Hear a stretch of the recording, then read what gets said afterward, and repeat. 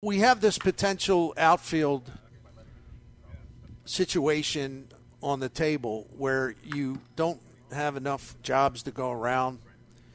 And, hey, does it mean Juan Yepez or Alec Burleson won't make the team? Well, they share DH. But the point is you have too many outfielders to play regularly. Mm-hmm. Does that leave Alec Burleson as the odd man out? Or do you keep him around because he's going to be long-term a better hitter than quite a few of these guys.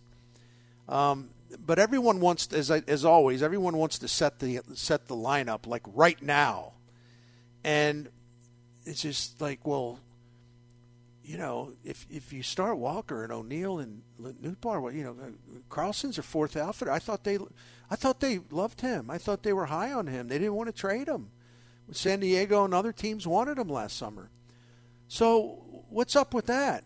What's up with that is it's called competition. And if Dylan Carlson opens the season as the fourth outfielder, then the Cardinals are actually living up to the narrative that they said at the beginning of this, which is there was going to be a lot of competition in camp. I think there already is really good competition in the outfield. And I don't know the exact date of the first game. Regular season game. I know it's in early April to be at Busch Stadium, but I just this is nothing to worry about. And as I was saying earlier today, it's March 6th, and I personally don't feel like setting the roster like right now today. A lot of these things will take care of themselves. Injuries, unfortunately, are part of baseball, and the thing that I like and love is that the Cardinals have too many outfielders in that all these guys can't play as much as they'd like to, or maybe they won't even open the season here in St. Louis. They'll be in Memphis. So I think this is a really good thing. It's a positive thing, and you should all view Dylan Carlson, if he is not technically one of the three starting outfielders on the most regular basis. It doesn't mean he disappears. It doesn't mean he goes to Memphis. It doesn't mean, you'll never see him again. The Cardinals have a pretty weak bench. And first of all, he'll start a lot of games. But if you have a switch-hitting outfielder and he's shown that he can be better against right-handed pitching, and again, that's a big if, need to see a lot more of that, he'll play a lot because it's not like Walker and O'Neill and Nootbaar are going to be out there every single day. I mean, people get banged up. They need days off. Maybe they miss 2 or 3 games, 4 games, 5 games at most to injuries. Like, in other words, they're knocked out of the lineup for several days, maybe a week. As long as it's nothing long-term, it's okay. That's the beauty of having a fourth outfielder who, already in the major leagues has shown that he's got the talent. It's just he's got to get stronger in his weakest area, other than staying healthy. He's got to be strongest in his weakest area, which is taking at bats against right-handed pitching. But to have him to use, and he can play all 3 spots, and he kills left-handed pitchers in his career, numbers are fantastic. Once again, my friends, I repeat, what exactly is the problem here? The problem was what I mentioned this early in the show, but I feel compelled to do it again. The problem was in 2021 when O'Neill got hurt just for a little bit in the opening month, but Harrison Bader got hurt and was out a long time. And the Cardinals, and even though Dylan Carlson, a rookie, did a nice job during that time, the Cardinals had to turn to Justin Williams and some other characters, and their outfield offense as a group was among the bottom 5 in the major leagues. When Bader finally returned from that rib injury and O'Neill was able to stay in the lineup for long periods of time, and he put together a fantastic season that earned him MVP votes, the Cardinals statistically were a top 5 outfield offensively once they were able to put their starting outfield on, that starting outfield intact and playing routinely. Once Bader returned, it was like ready, set, go. And they put up, that outfield collectively just put up huge numbers. So that was derailed last year because of injuries, but here we are hopeful before 2023 that things will be more settled in. And if things are more settled in and O'Neill bounces back, which I think he will, and Lars Nootbaar is the real thing, which I think he is. And Jordan Walker makes the club, and he will have to play a ton because would be no reason to keep him here otherwise. To be able to know that if you run into an issue, you've got Dylan Carlson waiting over there in the dugout. I mean, I think that's a good spot. I think it's a sort of a calming influence, at least for me, to think about the Cardinals if the injuries happen and hit the outfield. They not only have Carlson ready, and he'll be a big part of it anyway, but you have Burleson coming, you've got Yepez coming, you have Moises Gomez coming, you got Donovan, don't forget, is going to play some in the outfield as well. So unlike 2021 and even 2022, the first half of 2021, and pretty much on and off last year when you had so many injuries, this year it's a little different, a lot different, because I think the Cardinals have plenty of backup. They have several guys that can step in should they have an injury issue in the outfield. And that's, again, I repeat, I know I'm being redundant. I know I'm on your nerves. But how is that anything but a good thing? How is that anything but a positive thing? You know, now if you're assuming it's going to be the worst case scenario, and that O'Neill can't be trusted, he'll be a bust. You know, Nootbaar was a fluke, that'll never last. You know, Walker's not ready. Oh, Carlson, forget about it. You're lucky if you can even trade him for anything now. You know, now if that's your mindset, I can't talk to you because that's pretty extreme and it's not going to happen. Now, can you accuse me of being maybe too optimistic? Probably. But you notice when I talk about this, I keep talking about if there's injuries, if this bad thing happens, if they really need someone to fit and step up in the outfield. My only point is I'm not saying all of these guys are all-stars, but what I'm saying is they have people in place who may not be starting players right now because it's a pretty crowded outfield. They have people in place that greatly exceed what they have had in recent years for outfield reserve strength. That's all I'm saying. So if nothing else, there's a line of people waiting for their turn, and I think, well, first of all, one guy, Yepez, already shown he can hit, slug for 450 in the majors. And Burleson last year, if you just go to Baseball Reference and look up his numbers against, his numbers in the Pacific Coast League last year, and also what some of these prospect rankings say about him. And you look at his split, his performance, because he bats left-handed, his performance against right-handed pitching. And this guy's no stiff. I know his first 50 or so at bats last year weren't very good, but, man, his first time in the majors, he couldn't settle down. We didn't see what he really is, and I think going forward we'll see it. I know the Cardinals are crazy about him, and that tells you a lot there too, because they may not have enough work for him early in the season or the first half of the season if Walker is planted in left field. And then you have Yepez, who I think still has a lot to prove, but Yepez, can at least maybe one edge he has over Burleson is that he's already shown he can slug in the major leagues. And while he is, here comes an understatement, he is not exactly what I would, describe as polished or graceful defensively. Not exactly the words that would come to mind.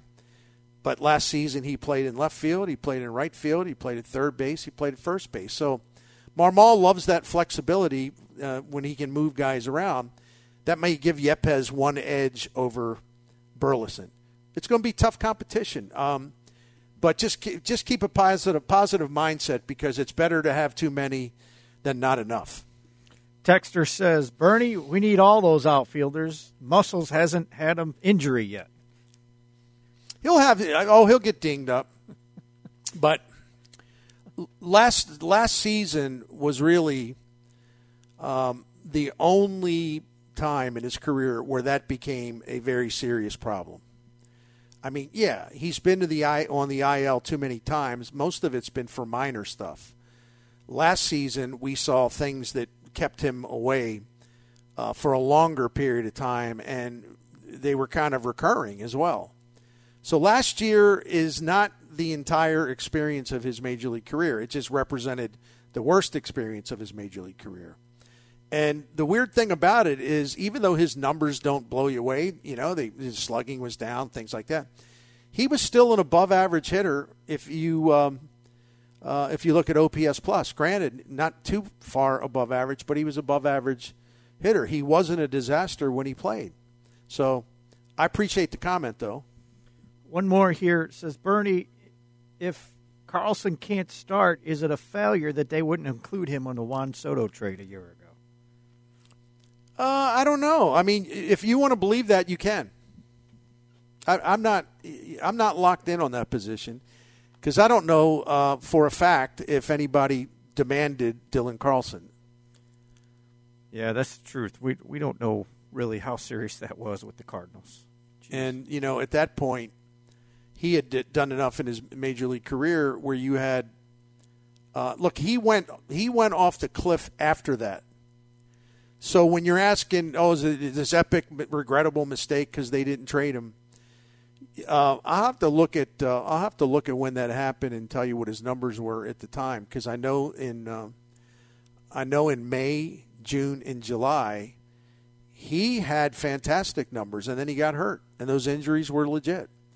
So you're thinking of the Carlson that was debilitated the final couple months of the season by wrist and thumb injuries that were real things. So you're basing that on that, right? Not the guy who was who tore it up for 3 months, May, June, and July of last season, and the guy who had an incredible second half in 2021. So really, from basically July of 2021 through the end of July in 2022, he had only one bad month. I mean, he was really, really good, but I know we erase all that. So you're also talking about having too many outfielders, and Walker is now in the mix very much. And you have more outfielders on the way. And my objection to the Soto trade was pretty basic.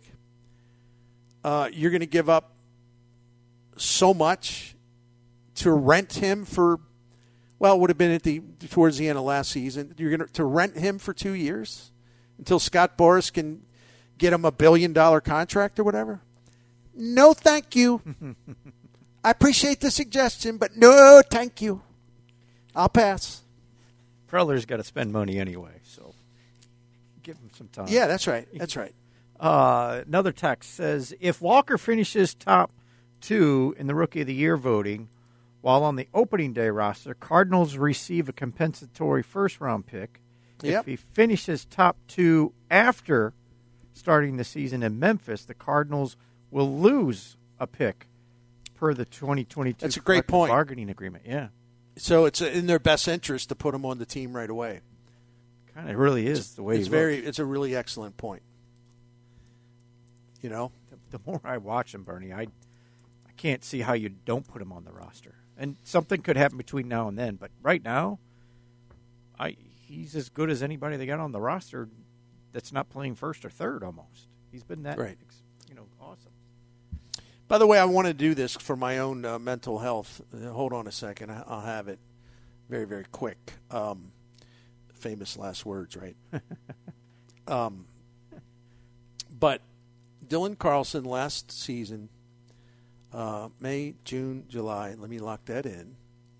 And I've used these stats before, but not recently, because it's more relevant now, I think. But from the start of May till the end of July, 3 months, that's like half the season. Here's what Dylan Carlson did during those 3 months, which happened right approaching the trade deadline and, right at the trade deadline. So at that time of the trade, before Soto was moved, Dylan Carlson was a 23-year-old outfielder with considerable contract control. And leading into that trade deadline, here's what he had done since around May 1st until late through the end of July.